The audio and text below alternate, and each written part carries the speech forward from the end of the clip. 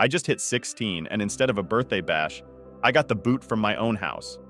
No cake, no happy birthday, nada. Just a swift kick out because my sis Karen, the golden child at 22, is expecting. With a bun in the oven and our place having only 4 rooms, my folks decided my birthday gift should be shipping me off to my aunt's. Talk about a plot twist, right? So here I am, freshly 16 and homeless because baby makes 3, and apparently I don't make the cut. Seriously, my folks have always been champs at the bare minimum game, especially when it comes to me. But getting the boot on my birthday? That's a new low, even for them. I mean, I've mastered the art of expecting zilch to avoid disappointment. Yet here they are, outdoing themselves in the letdown department. And get this, they had their serious faces on the whole time. Not a single hint of a joke or a lame prank attempt in sight. It was all 100% pack your bags, you're moving to auntie's. Unreal, right? After dropping the bombshell that they needed my room for the new baby and declaring I was old enough to live elsewhere, we hit this awkward silence, like a total dead air moment. Then they toss in this bit about still covering my bills until I'm 18, promising I won't starve or anything, as if that's supposed to smooth things over. But the kicker? They straight up said keeping me under the same roof just wasn't in the cards anymore. Yeah, because apparently space for me is where they draw the line. I tried not to get into a fight, but I couldn't help asking why not just turn the guest room into the nursery. After a bit of hemming and hawing, they finally spilled the beans. They'd reserved that space for Karen's boyfriend to crash. So let's break it down. My parents have their sanctuary. Karen and her +1 snag a spot, and even the unborn kid gets its own digs. And me? Well, I'm apparently the odd one out in this room roulette. Karen was conveniently MIA during this whole showdown, probably to dodge the guilt trip of seeing me get the boot. Despite our age difference, we've never really been at each other's throats. Our vibe was more like courteous roommates than siblings. But this move? If she's on board with shipping me off to make room for her upcoming bundle of joy and her boyfriend, it's a cold splash of reality. Maybe she's not the sister I thought she knew after all. The sting was sharper because it all went down on my birthday, but I kept my mouth shut and just nodded. I've come to terms with the fact that my parents are a lost cause. No words of mine will ever make them love me the way I wished they would. That harsh truth has sunk in deep. So, after getting the move-out memo and being told to crash with my aunt, I trudged up to my room, not to sulk, but to pack. It was a silent concession to a battle I realized I'd never win. They pitched in with the packing, but it felt more like they were hurrying me along than offering genuine help. When it was time to go, they drove me to my aunt's, chatting away as if we were on some happy family outing, completely oblivious to my silence and the world passing by outside my window. At my aunt's doorstep, there was no goodbye hug, no kiss, just a quick drop-off. My aunt, on the other hand, greeted me with open arms. She's always been more like a mother to me, genuinely enjoying my presence and showing me the love my own parents couldn't muster. I opened up to her about the whole ordeal, pouring out my disappointment. She was stunned, asking me to go over the details again, as if she couldn't believe what she was hearing. So I repeated everything that had taken place that morning, and her smile was instantly replaced with a frown. She didn't say anything to me, but grabbed her phone and said that she had to make a call and went to the other room. I didn't hear anything for some time, but then I heard the sound of my aunt fighting on the phone in a high voice. And that's rare because my aunt rarely ever screams at people, and she's a really soft-spoken person, so I knew someone must have pissed off. Pretty bad for her to lose her temper like this. Then she came back to the room, all red in the face and still looking very annoyed. And I learned that it was apparently my parents who had pissed off so badly. Turns out my dad spun this whole narrative to my aunt that I was the one who came up with the grand idea of moving out for the baby's sake. He made it seem like I was all for leaving my childhood home behind to bunk with my aunt. That's the only reason she was cool with the arrangement. She thought I wanted this. She's seen the tension at my house, sure, but believing I'd volunteer to leave was a stretch she accepted because my dad said so. My aunt, being the independent soul she is, in her late 30s with no plans for marriage or kids, didn't see a problem with me moving in. To her, I was just a new roommate, an addition to her single life, not a burden. And since my dad promised to foot the bill for all my needs, she didn't see any financial downsides to letting me stay. It's a setup that worked out, based on a story far from the truth. My aunt liked me, and she thought that I was the one who wanted to live with her, so she agreed to this arrangement. But now that she knew the truth, she'd called my dad up to confront him about it, because what they'd done was messed up, and she had to give them a piece of her mind. After the phone call, she was really upset, and so was I, because this was something I don't think any other kid my age goes through often. I'd always known they liked my sister more than me, but this was a little extreme. They literally lied to my aunt to cover this up because they knew how insanely horrible this was. They'd literally chosen to give up the guest room for Karen's boyfriend, who's in his 20s and has a job and lives in his own apartment. If they wanted to make it work, Karen could have easily moved in with her boyfriend. But it was my parents' insistence that she'd been living at home because they wanted to be closer to her, and they were ready to even sacrifice my comfort just to keep her close. I was very hurt, and so I decided to go online, expose my parents for whatever they'd been doing. I didn't know if my aunt would be on board with it or not, so I waited for her to leave the room for a nap. In a whirlwind of emotion, I poured everything into a post on my phone, detailing not just the cold birthday eviction, but the years of feeling like an outsider in my own family. It was more than a recount. It was a raw, unfiltered glimpse into my breakdown, a moment of vulnerability where I laid bare the neglect and favoritism I'd endured. The act of typing it all out was cathartic yet heartbreaking, and by the time I hit post, tears were streaming down my face. I powered off my phone, a part of me terrified of the fallout from my digital confession. Trying to distract myself, I picked up a book, but the words blurred, my thoughts elsewhere. Time slipped by in a haze until my aunt, sensing something amiss, found me. Her approach was gentle, a calm in the storm, as she inquired about whether I'd shared something online. The concern in her voice was palpable, a stark contrast to the dismissal I'd felt from my parents. I truthfully told her that I had, and that was it. There was no further discussion about it. So I switched on my phone and then saw that the post had been seen by several people in our family, and I'd received a lot of texts from my parents, and even from my sister in the meantime. A lot of my relatives have commented on the post and expressed how they were on my side. Some of them had even texted me and reached out to tell me that they were always there for me if I needed any help whatsoever. That was uplifting, and I felt better until I went through my parents' messages, all of which were filled with hate and anger. Obviously, they weren't pleased with what I had done and were demanding that I take the post down. My dad had said a lot of things about me in his texts, and even added that he wished I'd never been born, which was hurtful, but unsurprising. My mom's texts were along the same lines, and the only ones that were even slightly different were my sister's. She didn't say much, but told me that she'd like to speak to me in person if that was possible, and left it at that. I didn't know what to say to any of that, was just very overwhelmed by all the people I had to respond to.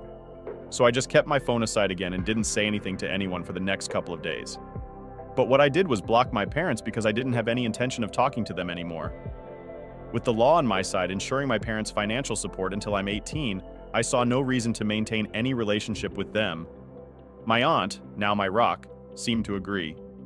If my dad reached out to her in the aftermath, she gave no indication, and we moved forward as if the world outside our solidarity hadn't shifted. Her unwavering stance was all the affirmation I needed. Her support was my sanctuary in this upheaval. In the silent days that followed, my parents became distant memories, their presence in my life reduced to the bare legalities. But then, out of nowhere, they appeared at my school, their expressions stormy with disapproval. My friends clued into the family saga rallied around me. They formed a protective circle, a barrier of loyalty, ensuring I didn't have to face my parents unless I chose to. In that moment, surrounded by my friends' resolve, I felt a strength I hadn't known before, bolstered by the knowledge that I wasn't facing this alone. But they kept yelling out my name, and I had to respond. I walked right up to both of them and told them that I didn't want anything to do with them anymore. But they didn't pay any heed to that and told me that I needed to come home with them right away. I didn't understand why all of a sudden they wanted me to return with them when they made it so clear in the past that I was not a priority for them at all, and felt like this was just them trying to redeem their image and reputation among their family members. So I told them that I wasn't going anywhere with them until they told me what was going on, as a way to try to get to know why they were acting like this. All of a sudden, on one hand, they looked pissed off, and on the other, they still wanted me to come back home with them. They told me that they didn't want my friends hearing this, so I told them to back off a little so I could speak to them in private.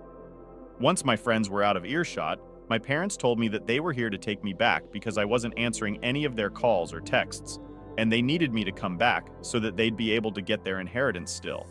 They explained that after I'd made that post, pretty much everyone in the family had become aware of the situation, and it had reached my grandparents. My paternal grandparents are quite well off, and they frightened my dad by saying that if they continued to treat me like this, then he'd lose his inheritance. They'd been told that if they didn't try and reconcile with me, treat me better, and make sure I was loved and looked after, then whatever my father was supposed to inherit would end up going to my aunt, since she was the one taking care of me even though she didn't need to. and my dad couldn't afford to lose the inheritance. In the complex weave of family dynamics and financial interests, my parents' sudden appearance wasn't just about reconciliation or concern. It was tethered to a substantial inheritance, a detail that cast their motives in a starkly pragmatic light. Despite their considerable income, the allure of added wealth was tempting, a sentiment I could understand from a purely logical standpoint. Yet, had our roles been reversed, I would have approached the situation with more tact and authenticity, not masquerading self-interest as benevolence. Their attempt to persuade me to return, framed as if they were extending me a favor, only highlighted their self-serving agenda. In truth, their actions were for their benefit, not mine, a reality they failed to disguise with any semblance of genuine concern. My response was dismissive, an explicit rejection of their financial maneuvers. I refused to be swayed by their pleas, walking away as their calls fell on deaf ears. The journey back to my aunt's house was a quiet reflection of the day's tumult. Upon sharing the ordeal, my aunt's frustration mirrored my own, prompting her to seek legal counsel. The aim was clear: to explore the possibility of altering the custody arrangement. Despite the current legal standing that favored my parents, the pursuit of a change was driven by a desire for stability and genuine care under my aunt's guardianship, a stark contrast to the conditional support offered by my parents. I also called up and thanked my grandparents for trying to fix this, but I also told them that I really didn't want to go back to living with my parents because now that I spent a couple of days living with my aunt, I finally felt like I was free. Living with my parents had been nothing short of suffocating, and I kept hoping that things would change, but they never did. My grandparents didn't live in the same city, so we didn't meet often. But whenever we did family gatherings and the holidays, my parents were always on their best behavior, so they wouldn't know how I was treated at home. It wasn't as if I was treated with cruelty, but it was more like ignorance and avoidance on the surface. It all seemed fine. But if people spent a couple of days with me at my parents' house, they'd know that they mostly pretended I wasn't even there and cared only about my sister. And after she got pregnant, that just got worse, and I was pushed to the sidelines altogether. So I told my grandparents all of this, and they reassured me that if that's what I wanted to live with my aunt, then they'd make sure that it happens. The prospect of my parents relinquishing their rights, coupled with their commitment to ensure my financial needs were met, brought a fleeting sense of relief and optimism. It felt like a turning point, a hopeful departure from the instability that had marred my recent experiences. Yet, this sense of progress was abruptly interrupted by an email from my dad, casting a shadow over the newfound hope. His message was devoid of anger or malice, but carried a weight of disappointment that was palpable. He critiqued my decision to share our family's private matters online, suggesting that such revelations were unnecessary, and that the family fallout could have been contained within the family, inevitably reaching my grandparents through my aunt. The consequences of my public disclosure extended beyond familial disapproval. It had ramifications on their social standing within the broader family network and my dad's professional life, as coworkers stumbled upon the post, inadvertently dragged into our personal saga. The email underscored his perception of my actions as a source of unnecessary drama, attributing the backlash they faced from relatives and his professional circle to my decision to make our private discord public. His words, intended or not, imposed a burden of guilt for the repercussions they endured as a result of my attempt to find solace and understanding in a broader community. In his narrative, the complexities of our family dynamic, the pain of being displaced on my birthday for the sake of convenience, were reduced to an episode of drama, an oversimplification that overlooked the depth of hurt and isolation that prompted my initial post. The situation laid bare the intricate dance between seeking personal vindication and navigating the fallout of public disclosure, a balance between the need for validation and the unintended consequences of seeking it in a public forum. Update 1. First off, a huge thank you to everyone who took a moment to support me through your comments on my post. It's been overwhelming to see so much kindness from strangers, and it truly means the world to me. So, thank you truly. I've seen a lot of questions about why I didn't leave my parents' house sooner, especially given that my grandparents and aunt seemed ready to support me. It's complex, but the truth is, my home life wasn't marked by overt cruelty or abuse. As I shared before, it wasn't that I was treated badly in an obvious way. It was more about feeling ignored and like I didn't belong. That kind of neglect is a form of mistreatment too, albeit a quieter, more insidious one. In my head, I rationalized my situation by telling myself that as long as I wasn't being physically harmed or verbally abused, I was okay. I had the basics, a roof over my head and food on the table. That was enough for me to justify staying, to convince myself that I didn't need the emotional nourishment of feeling loved or valued. It was a survival mechanism of sorts, a way to cope with the emotional void by lowering my expectations to the bare minimum. But this ordeal has been eye-opening, revealing the deep-seated need for emotional connection and the profound impact of its absence. I didn't realize that I was being neglected because it had become so normalized for me. And as for why I didn't approach my family for help, I just didn't want to burden them. I was also worried about what would happen if they refused to help me out, and somehow my parents found out that would be very bad for me at home, since my parents care a lot about appearances and stuff. And that's really why I just kept everything to myself and tried to deal with everything while suffering in silence. My aunt didn't offer to take me in herself because she didn't want to insult my parents, and she wasn't even sure if I'd want to come live with her. So we didn't do this earlier. But now that this is what's happened organically, I guess it all worked out for the best. It happened a little late, but still better late than never. She's in talks with a lawyer right now to get my custody rights transferred to her, and it's going to be a hell of a task to convince my parents to give up their rights, since now the inheritance is at stake. But even if this goes to court, I know that my grandparents and aunt will have my back. My aunt's recent apologies have added a layer of healing to this entire situation. She's expressed regret over not reaching out to me sooner, recognizing the neglect I endured under my parents' roof. Her hindsight insight is bittersweet. It's comforting to finally have my feelings acknowledged. Yet there's a pang of sadness for all the years of missed connections. This acknowledgement, however, has cleared the air and significantly lightened the emotional load I've been carrying, casting a hopeful glow on the path forward.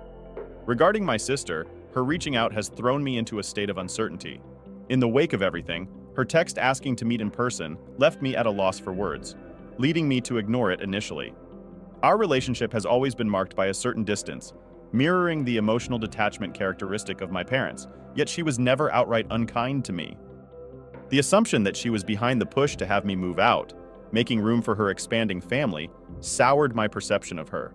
It felt like a betrayal, intensifying the sense of isolation from my family. However, her attempt to reach out suggests there might be more to her side of the story, hinting at complexities I hadn't considered. The possibility that she might not be the antagonist I'd painted her to be in my mind is both confusing and a potential avenue for reconciliation. As much as I had prepared myself for further alienation, her gesture opens the door to a conversation that could either mend fences or confirm my fears. Navigating this uncertainty is daunting, but it also presents a sliver of hope that there might still be room for understanding and healing within my fractured family. So I didn't get back to her. We had a weird, tense, strained relationship, but I still liked her better than my parents, since she'd be nice to me whenever we did speak. And it wasn't her fault that my parents liked her more than me. So when? 3 days ago, she texted me again and asked me to visit her. I decided to call her and ask why she wanted to see me. I wasn't going to go back home, which is where I assumed she'd be. But to my surprise, she told me that she was living with her boyfriend at the moment and wasn't feeling very well enough to go out. So she was asking me to come to see her so we could have a discussion about everything going on in the family. She told me that she had a lot of things that she wanted to talk to me about, so out of curiosity, I did go see her. Once I got there, she first apologized to me for never speaking up for me, even though she knew that our parents were playing favorites and never favored me. They'd always ignored all my achievements to celebrate hers, and I was always the least wanted kid. The revelation from my sister paints a vastly different picture than the one I had initially conjured up in my mind. Her apology and subsequent explanation shed light on her own struggles and the miscommunications within our family. It turns out, her silence was not complicity, but discomfort, and a misconception that I was content with the status quo. Her admission of regret for not intervening speaks volumes, acknowledging the role she played, however passive, in the perpetuation of my neglect. Learning that the decision to oust me from the house was made without her input was a shock. My sister was as blindsided by our parents' actions as I was, dismantling the narrative that she was the architect of my displacement. Her intentions had been far from wanting to uproot me.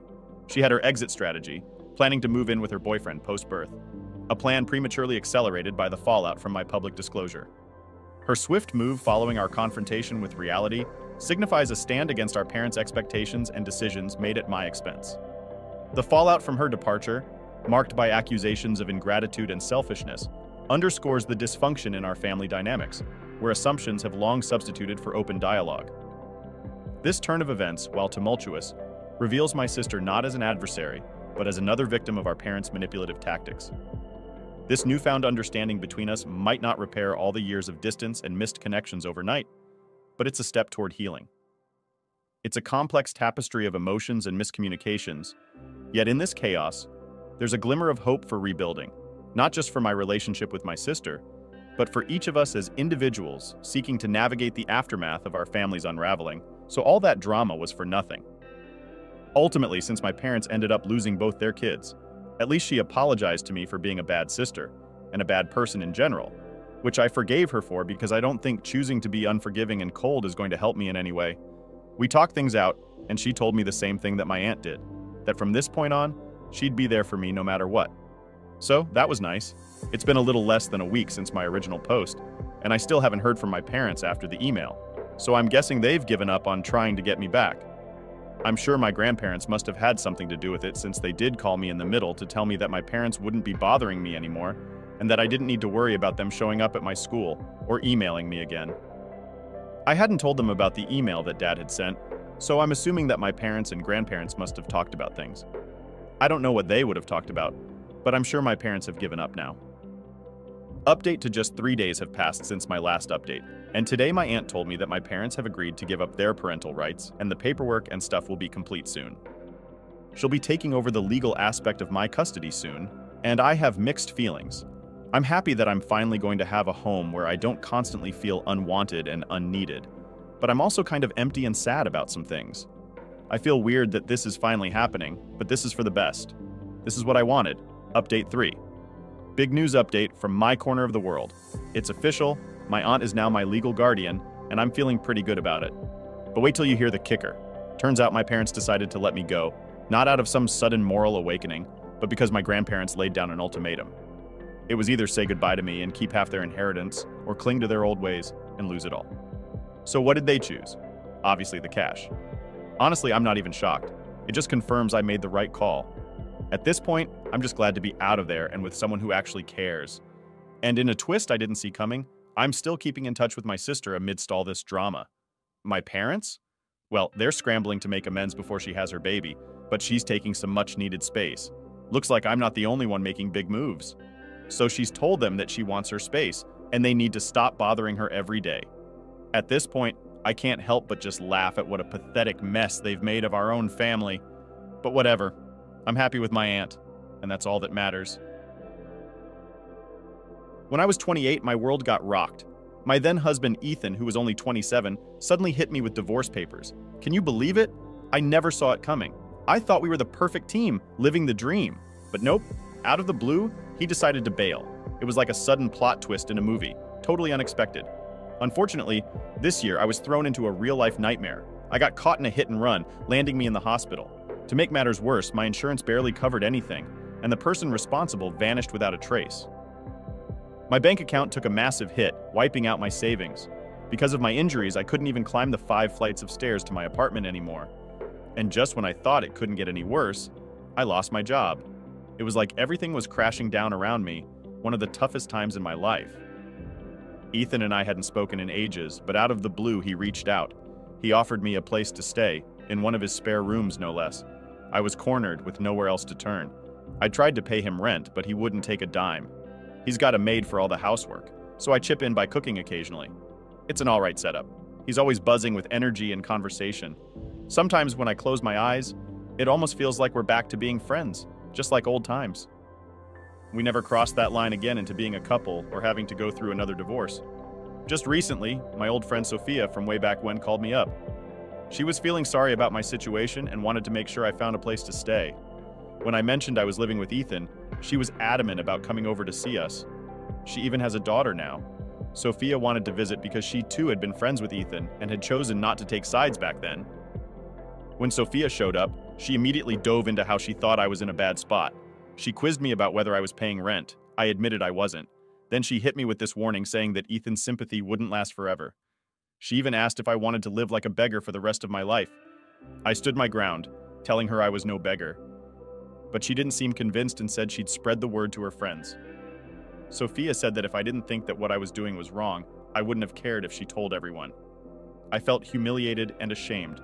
I have been avoiding her. She called me yesterday and said that I was being childish and emotionally manipulative for behaving that way. Am I the a-hole? Well, Opie, in my opinion, no, you are not the a-hole. I'm not sure that living with your ex-husband is the best thing to do, thinking about emotional health. But it was apparently the only person that offered to help out. So, yeah, you're not the a-hole, and to be honest, she doesn't sound like much of a friend to me.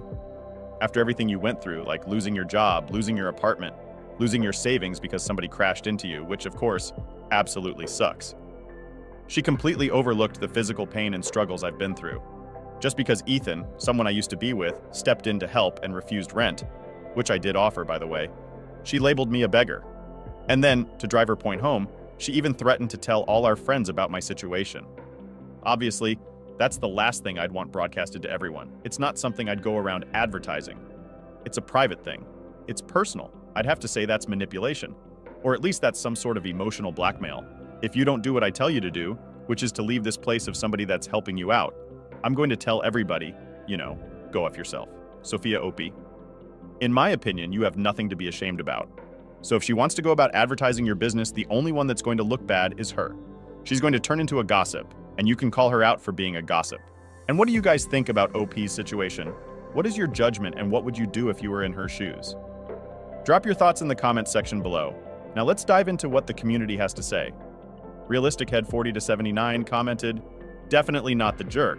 Your friend Sophia is being a busybody, poking her nose where it doesn't belong. Her comments were harsh, judgmental, and probably not even close to the truth. You should consider limiting how much you interact with her, and remember, you don't owe anyone an explanation for your choices except maybe to yourself." To this, OP replied, "I'm not trying to be a beggar. I totally offered to pay my way, even said I'd scrub floors or do whatever chores needed doing. But guess what? He's already got a cleaning crew on the payroll. He's Mr. Takeout King, always eating food from somewhere else, but he never says no to the meals I cook. That's my way of saying thanks, Then out of nowhere, Crazy House 12 jumps into the chat and blasts, "Definitely not the jerk here. Who does Sophia think she is? Some sort of queen? It's none of her business what you do." And when I saw that, I just had to reply, "Sophia's always up in my grill, acting like she knows best. She's been like this since forever, always telling me I'm messing up, like when I married Ethan. It's like living in a crazy drama show." She warned me that Ethan would get tired of me, and guess what? She wasn't wrong. Ever since then, she's been waving that "I told you so" flag like it's some kind of trophy, acting like she's the ultimate know-it-all. But really, Sophia's just an absolute full-on Alaskan puppy, and not in a good way. Then, out of the blue, Mom chimes in, "You're not the bad guy here, and neither is anyone who sides with you. This whole thing, it's just between you and Ethan, nobody else. Just focus on getting back on your feet." It's like everyone's got an opinion in this wild soap opera of a situation. And then I hit back with, "Absolutely, I'm on it. I'm pinching every penny, saving up to move out and get my life back on track." But wait, there's more to the story. I added in the comments, "I'm working hard to pick myself up. Sophia, she just doesn't get it. Not everyone's got the golden ticket like she does. She was born into money and then married into even more. So, she's clueless about how us regular middle-class folks handle a whopping $120,000 medical bill. It's not like we can just cough up that kind of cash without draining our life savings. Sophia's living the dream life, like seriously next-level privileged. Imagine this.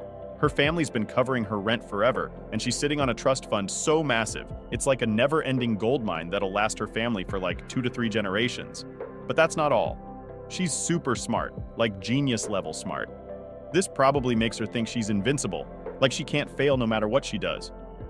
And here's the kicker. She's convinced that I'm just mooching off Ethan because I'm not paying rent. Can you believe that? She's got all this dough and still thinks I'm the one taking advantage. I've totally tried to pay Ethan, but he's just not having it. We end up spending a bunch of time talking about all sorts of stuff like movies, philosophy, and science. Get this, he even falls asleep in the room I'm using, which I borrow from him. He's got this idea that if he's using the room too, then I'm not really a renter and shouldn't have to pay. Makes sense, right? But when I try to explain this to Sophia, she just doesn't get it. She keeps saying I shouldn't have taken his help if I was going to be greedy. Seriously, I've tried paying, but she's stuck on this idea that I'm taking advantage of the situation. So, Sophia's all about this pull yourself up by your bootstraps mentality. She's big on everyone fending for themselves. No handouts, no calling mommy and daddy for help. She did offer to help me scout for apartments or put out a word for a ground level place, but that's as far as her assistance goes. And let me tell you, Sophia's always been the my way or the highway type. She saw it coming that Ethan and I wouldn't last, but still, I can't help feeling a bit let down. Even if she didn't want to pick sides, a little support would have been nice, instead of just staying totally neutral. It really feels like I've been emotionally sucker punched. I don't see myself as a beggar, but the thought of Sophia telling others about my situation is downright embarrassing. Maybe she has a point somewhere in there, but I doubt she understands just how limited my options were. I was at rock bottom, sleeping on the floor at a former coworker's place. Yet, it seems like Sophia would rather see me out on the streets than accepting help. It's a tough spot to be in, and her attitude isn't making it any easier. I'm not sure about everything, but one thing I do know is that Sophia can't even fathom the idea of me being homeless. And no, she's definitely not after Ethan. She wouldn't dare jeopardize her own marriage. Sure, she admits Ethan's a looker, but in her eyes, he's just too unreliable and not her type at all. They've stayed good friends mainly because they mingle in the same elite social circles. I was Sophia's friend first, but honestly, I've never quite managed to blend in with their wealthier crowd. It's like we're from different worlds. I like to believe that I'm smart too, even though life has thrown some tough challenges my way. I've always done the best I could, living carefully, saving money, sticking to the rules. But despite all my efforts, it feels like everything I worked for just vanished in a flash. Ethan's been incredibly kind through all this, and sometimes that makes me feel guilty about the complex mix of emotions I have. There are times when he wants to talk a lot, and I feel almost obligated to spend time with him, considering the kindness he's shown me. It's a complicated situation, with gratitude and obligation all tangled up. Ethan might have a ton of friends, but beneath it all, he seems pretty lonely. I've even heard him crying in his sleep, something he never used to do. It's clear he doesn't like being alone. I've been making an effort to show my gratitude to him, and he seems genuinely happy to hear it. He's told me I can stay as long as I need to, even forever if that's what it takes. But deep down, I'm eagerly looking forward to saving enough money to find an apartment I can call my own, a place where I can start anew. He's becoming too close and too affectionate, and that's a problem for me. There's still a part of me that holds feelings for him, and his actions keep stirring up those old emotions. So no, I can't say I'm happy. That would be too strong a word. I'm too heartbroken for that. But at least I'm safe and managing all right for now. I'm actively working towards moving out. I thought I had moved past all the emotional turmoil, but being this close to him again, it's clear I'm still hurting. The healing process, it seems, still has a way to go. Update. A couple of days after my post, Sophia reached out and apologized for using harsh words. I accepted her apology, but things were still uncomfortable for me. She said she found an apartment I could live in. It was on the first floor and had access to public transportation. The rent was high, but not out of my budget. I would be living with 3 other people in the apartment. I checked it out, and it was acceptable. I told Ethan that Sophia had found an apartment for me, and he flipped out. He said I couldn't live there because it was a dangerous part of town. We discussed it and came to a compromise. He would feel better if we went to a hotel in the area for a few days. But one morning, a man followed me. It was really scary what Ethan pointed out. He saw it as clear evidence that the area just wasn't safe. When I spoke to him about it, I admitted that staying here was my only option for now, unless I wanted to move back to my parents' house and start job hunting all over again, or maybe crash on a friend's couch. But going back to my parents isn't simple. They live in a developing country and I'm not fluent in the language there. So for me, that's an absolute last resort, something I'd only consider if I had no other choice left. Ethan reminded me of his offer, saying I could stay as long as I needed. Just like I told him before, I don't want to become a burden. His offer was incredibly generous, but I know I can't lean on his kindness forever. He suggested that Sophia might be influencing my thoughts. In response, I once again offered to pay him rent, and this time, to my surprise, he agreed.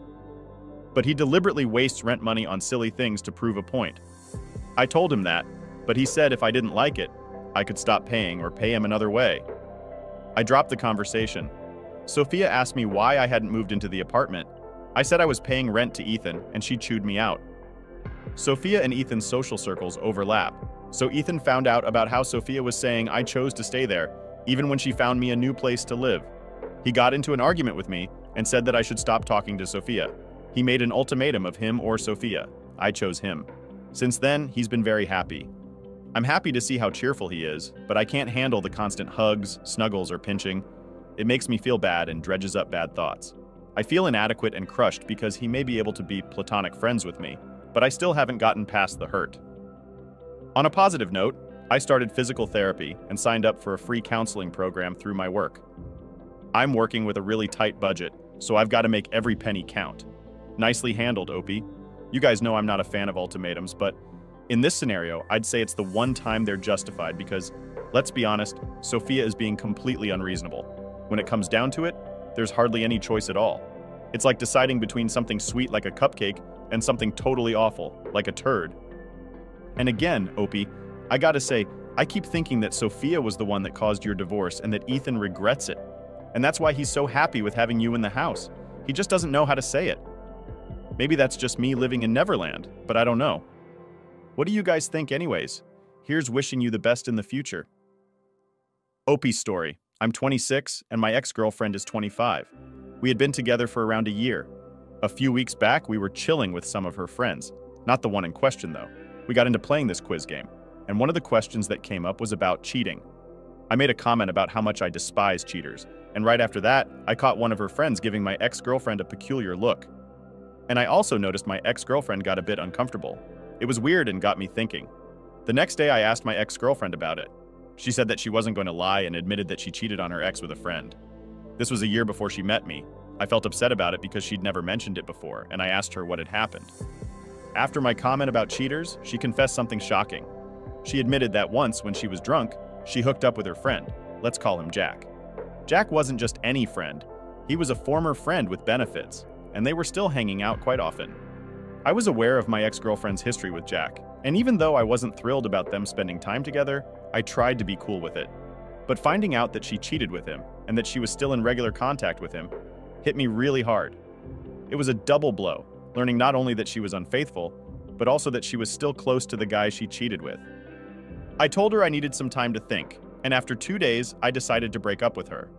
I didn't want to tell her that she couldn't be friends with Jack, and I knew I couldn't deal with her still being friends with him, so I just removed myself. So am I the hole? Oh wow, no, of course you're not the a-hole. You've just made one of the most mature decisions I've come across on a subreddit in quite a while. Instead of trying to control who she can or can't be friends with, which is about setting boundaries, you faced a different situation. You discovered that your girlfriend did something completely against your values, not with a stranger, but with someone she continued to associate with. That's a tough spot to be in, and your response to it shows a lot of maturity. And you just decided, well, I don't have time for this drama, I'm moving on. And so then I say, well, good for you, OPI. That is a mature decision to make.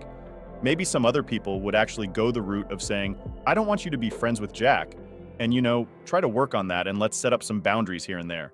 But your boundary is just, did you cheat? Yes. Are you still friends with that cheater? Yes, well, I'm out. And as I said, that is an absolutely valid boundary to set, and that's it. So, well, good for you. OPI totally and absolutely not the a-hole. And what do you guys think? What is your judgment, or how would you have handled this situation? Share your thoughts in the comments section. Now, let's check out what the community has to say about this. Jackman1651 commented, "One intense argument with you and another drunken night with Jack nearby seems a bit too risky, right? Not cool. Friends with benefits can be a tricky situation. You saw the warning signs but still continued the relationship without insisting she cut ties with him. It's a complex situation for sure. Since they are friends. Then you cut her off for a really mature decision of not wanting to control who she can hang out with. You have a good set of morals on you and made a really informed decision, and confident you'll find someone who won't have this dynamic for you to come to terms with." Conscious Birthday 90 says, "Buddy, how can I put this? It's highly likely that nobody but you will ever really take charge of looking after your mental health. Some people will try to contribute, but in the grand scheme of things, their help will be insignificant. Others will help accidentally by being decent human beings. But really, it's mostly all on you, and always will be. I strongly suggest you do it when you removed yourself. You definitely handled it well. Well done. Not the jerk here." Lady Reds chimed in with, "Definitely not the jerk. Don't make someone your priority when you're just an option to them. In her case, omitting the truth is as good as lying. She lied to you by omission every time she hung out with him. Yes, she ultimately told you the truth, but the real issue is trust. If you feel like you can't trust her, that's the bottom line. That's a perfectly fine reason to walk. And what about the option thing I mentioned? If she truly loved and respected you, she'd have been honest from the start and prioritized you enough to give you the option to decide how to proceed. Best to you." Additional information from OP's comments. "I'm not going to tell her who she can and can't be friends with. Totally refuse to be one of those controlling boyfriends. But here's the twist. I didn't even feel the need to test her by asking her to stop seeing Jack. Why? Because in my eyes, she'd already made her choice loud and clear when she decided to keep hanging out with him, even though she was with me. The real kicker? I was in the dark about the whole situation, but she knew exactly what was going on. She had all the facts, and she chose to keep me out of the loop. I don't want to be with someone who hangs out with someone they cheated with, basically. If she can't tell me why this is such an issue without me having to point it out, we shouldn't be together. And for those of you trying to justify cheating with lines like cheating has roots in not getting what you need from a partner and looking elsewhere, F off with that. If you're not getting what you need from a partner, then break up. If you use that to excuse any past cheating, then I hope your current partners never failed to provide what you need. And I bet the person you cheated with wouldn't mind though, specifically since you're still in touch. Update. About a week after I posted my original post, my ex-girlfriend dropped by my place. She came up to me saying she wanted us to get back together, claiming it was silly for us to break up over this. But I laid it out for her. I was just not cool with her being friends with Jack. She tried to brush off her fling with Jack as a mistake and something that belonged in the past, insisting she's changed since then. But I shot back, doesn't really seem like it to me. I mean, how could I just brush that under the rug? She goes out drinking with Jack very often, and you two were effing after you and your ex broke up. They were friends with benefits before and after her ex. I told her I'm just not taking a chance to be her next sucker. Then she said, "What if I cut off Jack? Can we get back together?" Then I was tempted for a second. To be honest, our relationship had seemed pretty solid, but then I remembered some comments from my last post. So I just went for it and asked her straight up, "Have you been hooking up with Jack since we split?" Man, you should have seen her face. It was the worst attempt at a poker face I've ever seen. She totally stumbled over her words. When she finally spoke, I just gave her this look like, "Yeah, right, that's total BS." She must have caught on to my disbelief because then she quickly added, "I mean, we were broken up." As if that made it all okay. I just put my hands up and said, "Nope." I then asked her to leave. She was really upset and winning. Like I said, OP, good for you.